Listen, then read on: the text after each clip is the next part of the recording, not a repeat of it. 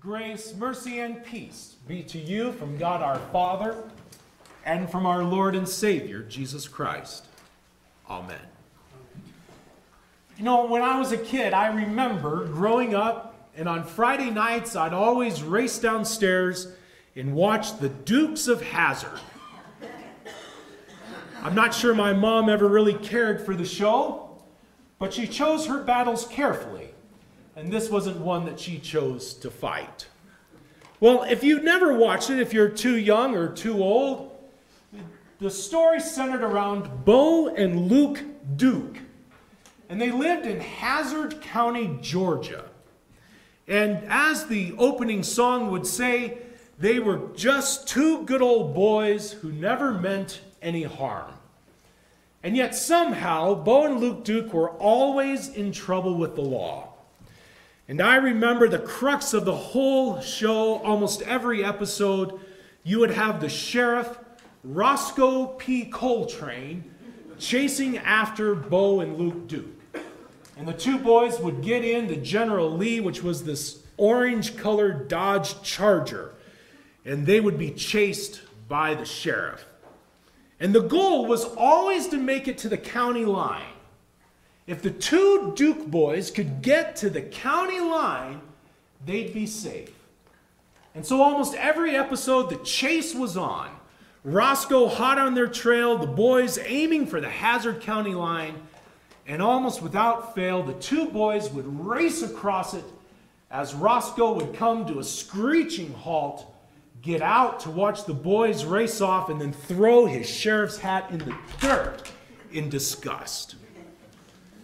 Well, I remember that, and I bring it up this morning because that image plays a part in what we think of when we think of a kingdom.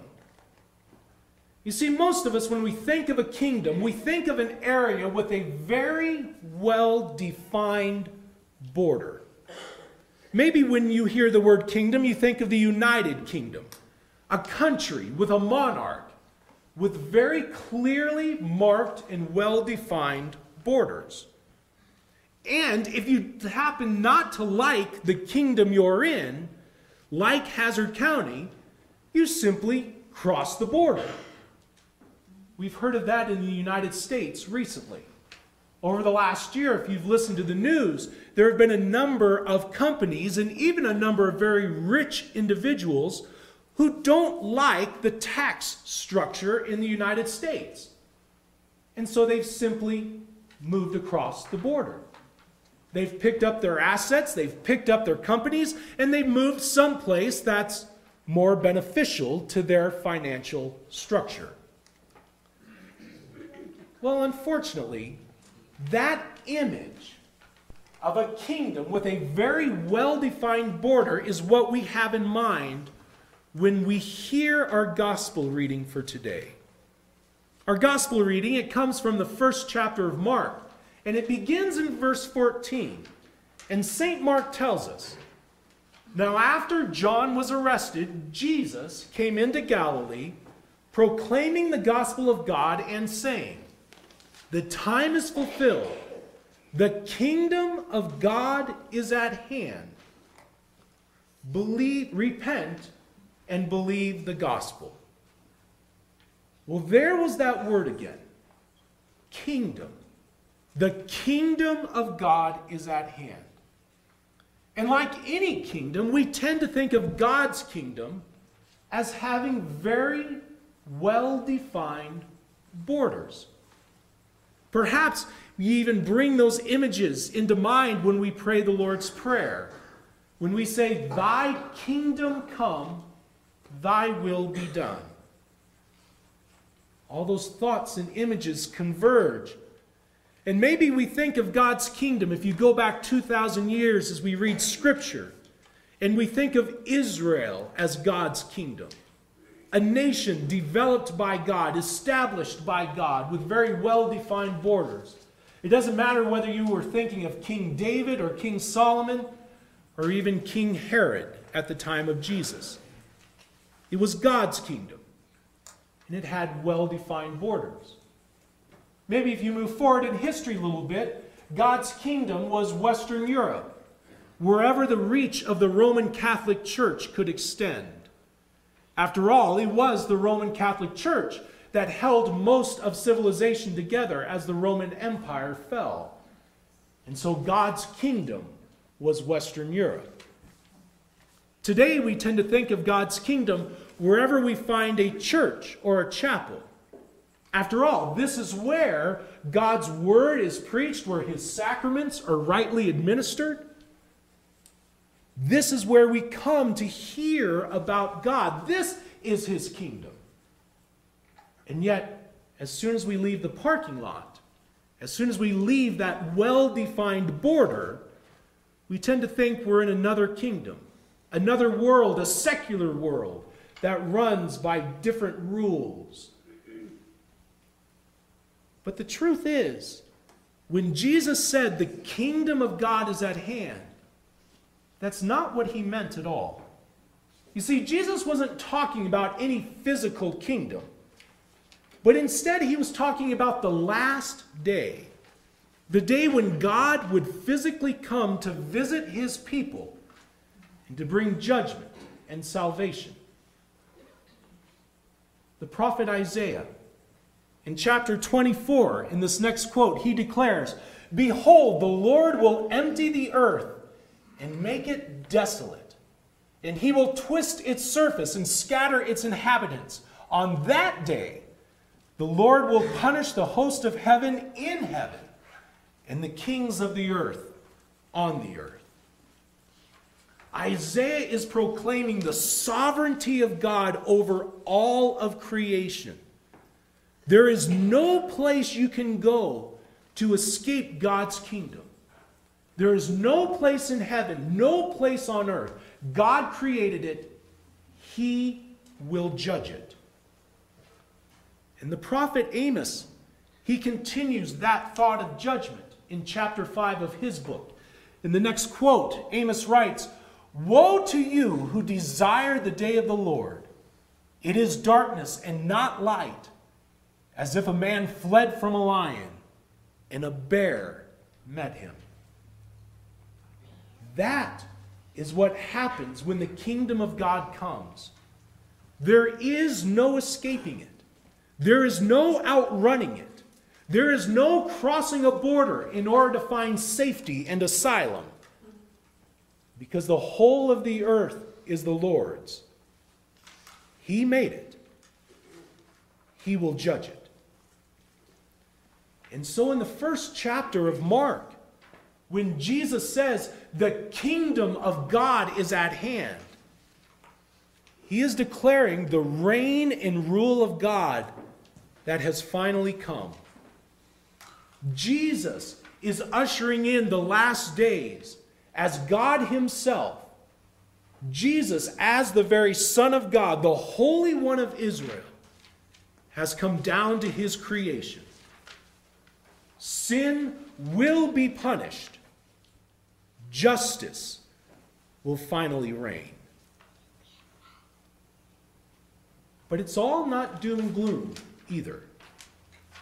You see, the Old Testament, it speaks of two sides of God's visitation. Not only will God bring judgment, but he will also bring salvation. Listen again to the prophecies of Isaiah, this time from chapter 35. And Isaiah writes, "Say to those who have an anxious heart, be strong, fear not. Behold, your God will come with vengeance, with the recompense of God. He will come and save you." God will come with judgment. Make no mistake about that. But he will also come with salvation, with grace and mercy and forgiveness for all of his people. And once more, listen again, this time from the prophet Zechariah. In chapter 13, Zechariah writes, "On that day there shall be a fountain opened for the house of David and the inhabitants of Jerusalem, to cleanse them from sin and uncleanness." There will be a fountain that washes away every stain, every sin, every black mark. God will come with judgment, but he will also come with forgiveness, with life and salvation. And that is the salvation that Jesus had in mind when he declares, repent and believe the gospel. You see, Jesus, as God himself, he is ushering in the last days.